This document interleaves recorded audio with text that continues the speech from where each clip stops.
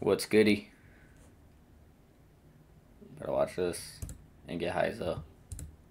Daniel O'Neill is a YouTuber from the UK with a channel called English Woodsman, where Yeah. he's been uploading videos of his wild camping, stealth camping, and woodland camping trips in the UK for almost 10 years. Facts. Most of the channel's videos feature Daniel reviewing camping gear for his viewers and showing footage of his adventures in the great outdoors. For the most part, they're pretty tame, but in August 2023, he uploaded a video of his camping trip in the woodlands close to his home, and the footage is pretty disturbing. The first part of the video pretty much just shows Daniel walking through the woods and talking to his subscribers, eating berries, and pointing out the sights on the way to the campsite. At several points along the way, he pauses to mention the footprints and garbage he sees lying on the trail, indicating other people had been there in the last few days. W-mans. W-coms. There's a lot of rubbish around here.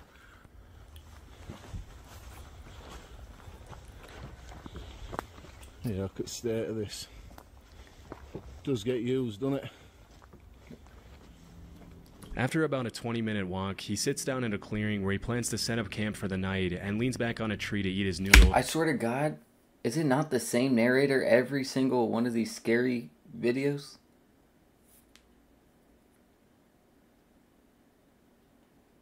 Damn, what's he eating? As he talks to the camera. It's not until around 25 minutes into the video that things start to get seriously disturbing for Daniel. I'm going to be out Friday night, but I'm going away Saturday, so I've got a bit of a drive as well, so I didn't want to be tired, and it's going to throw it down Friday night as well. And rain camping is really good. It's really good.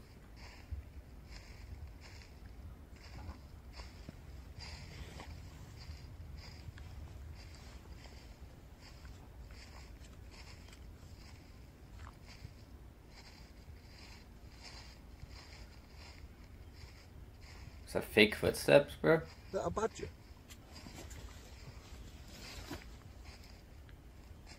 Hello?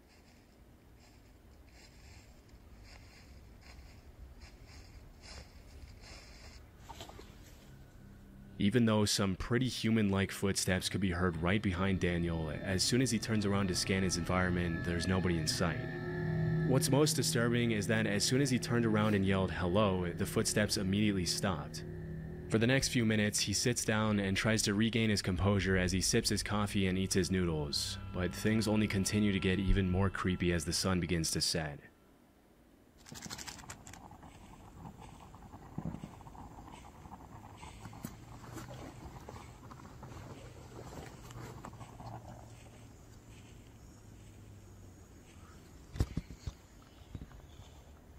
There's that noise again. You better run, bro.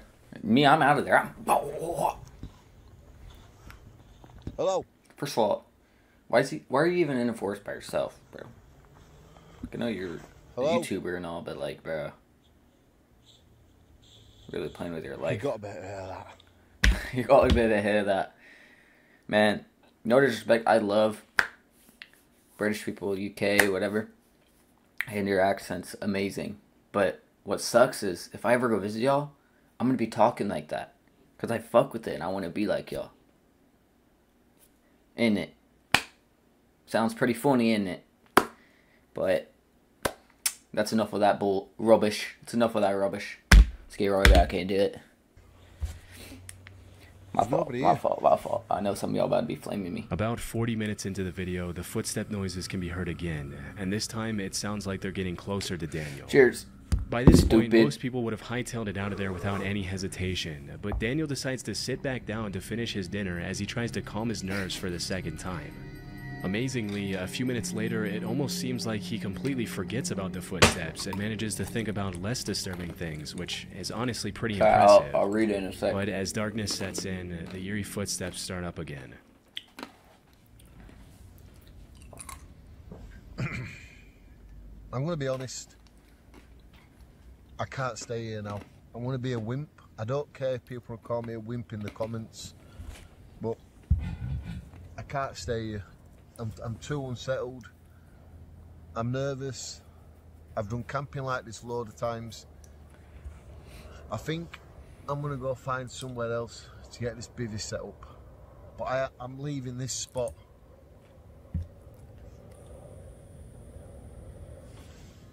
Understandably, after this third incident, Daniel decides to head somewhere else for the My night bad, to play it safe. It's hard to know what exactly was making those sounds, but because they sounded very similar to human footsteps, it's possible that Daniel was being stalked by someone in the woods. This is obviously incredibly dangerous, as you can never really trust someone's intentions when you're in such a vulnerable position all by yourself in unknown territory. It was either that or an animal walking through the grass, but because Daniel mentioned the grass was a little wet and wouldn't have made that dry sound if an animal stepped on it, this is pretty unlikely. Also, many people in the comments mentioned that no animal walks that uniform and steady. They stop, go, and change pace constantly.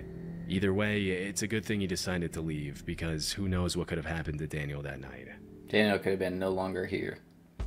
One of the most annoying things to me is spam texts and phone calls. Nah, you ain't gonna get me. You ain't gonna get me, sir. You're not gonna get me.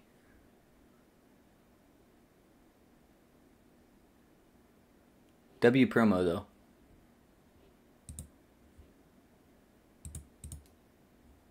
The Rampant Range is part of a front range of the Rocky Mountains in Colorado, made up of almost entirely public land within the Pike National Forest. Colorado, in the summer, you'll find lots of bikers enjoying the Rampant Range's elaborate trail system and exploring the great outdoors.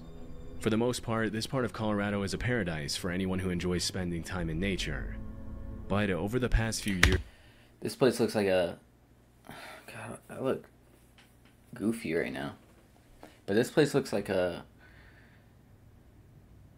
I forgot what I was gonna say. There's been a pretty alarming trend on the rise, with random people setting up wires on trees at just about head height in an effort to seriously injure bikers on the trail. In 2019, a post describing this terrifying trend was uploaded to Facebook. That's actually fucked. And disturbingly, the uploader mentioned... If someone set up a trap and I'm riding my bike and I'm zooming on that bitch and I get clotheslined by a fucking human that did some shit, nah, bro. I'm leaving the country. Mentioned that one of his high school friends had lost his life as a result of running into a similar wire on a trail. Immediately, people jumped into the comments to point out how incredibly messed up it would be to do something like this, and how this kind of evil needs to be categorized as attempted murder if the suspects are ever caught. Yeah. A couple of years before that post was made, in 2017, two motorbike riders uploaded a video to YouTube of their encounter with a similar wire, and although nothing happened to them, it was a very close call. I need to give me a little dirt bike. Pit bike. I'd get busted so fast on that shit. I swear I would. Damn.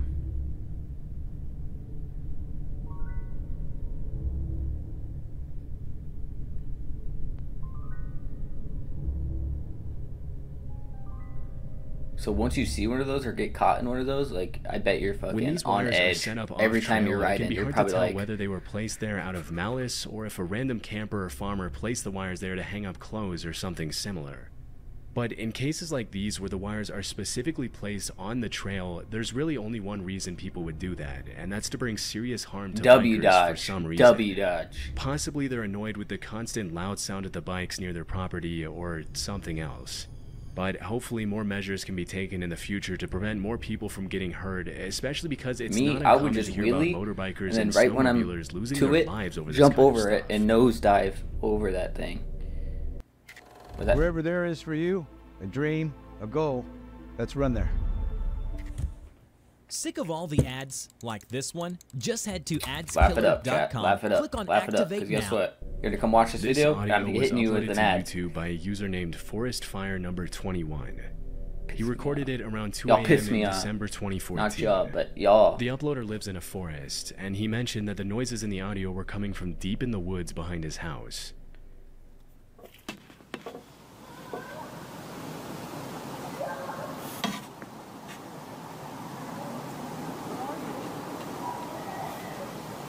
Nah, I'm out of there.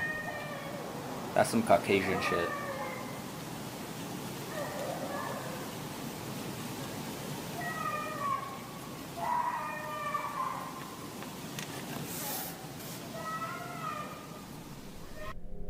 It's hard to make out what the child is yelling, but after listening closely, several users jumped in the comments to point out that you can also hear an adult voice yelling, "Where are you?" In addition to the young female voice making most of the noise, this quieter, more subtle male voice that can also be heard in the audio only makes the whole incident that much more disturbing. Near the end of the video, the uploader mentions that after that night, he checked the news every day to see if he could find some explanation for the screams, but he never did. The fact that the screaming was captured at around 2 a.m. in the freezing cold like that in the weather woods, and you in don't the go middle of the towards woods that shit. indicates that the uploader could have genuinely recorded something pretty sinister taking place that night. It's hard to tell why. Alright, bro. I get it. You're trying to keep the vibe spooky. Why is there a clip of a guy cutting down a tree in the snow? The uploader would record and upload the audio instead of immediately calling the police after hearing a female voice in such obvious distress. But at this point, there's not much that can be done about it. And who knows, maybe the uploader did call the police. There wasn't much context given in the video's description. That was smooth though. We He can made only it feel, hope that look like it was that happened video that night though. was eventually solved. That was but smooth. based on the shrillness of the screams and the strangeness of the whole situation, we probably won't ever be able to know for sure. The Benjamin's talking. Lisa is a life coach and YouTuber who often uploads videos of what it's like living in her van and traveling the country on her own. One afternoon in 2022, Lisa had parked her van on the side of the road and left the side door of her van open while she cooked her dinner inside, when suddenly a sketchy-looking guy approached her, poked his head in her van without her permission, and started asking her some pretty bizarre questions in French, a language Lisa doesn't speak. When she mentioned she didn't understand what he was saying, he pulled out a translator app to try to communicate with her, which obviously made her pretty uncomfortable, especially since she wasn't interested in talking to him in the first place after he invaded her personal space. After watching the guy struggle to use Google Translate for a few minutes, Lisa decided she'd had enough and shut the side door in his face, also closing the curtain to make sure the guy got the hint. Strangely, for over half an hour, the guy then stood outside in the rain and tinkered with the translator app to try to communicate with Lisa, even after she made it more than obvious that she wanted nothing to do with him.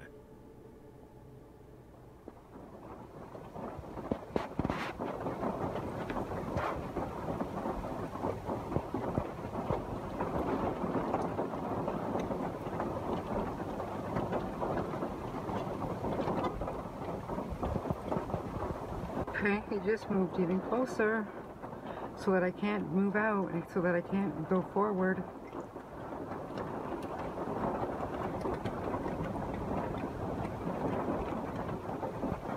Please leave. Please leave, you sketchy person. Please leave. That's your chance. Get out. Skirt. Go. With a very Hit shady him, I don't demeanor, care. the I'll man snuck hit into the that car. bushes and pretty much just stalked Lisa from a distance, as if he thought she couldn't see him.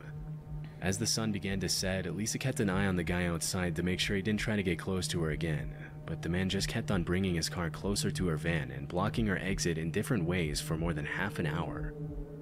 This guy is really starting to freak me out.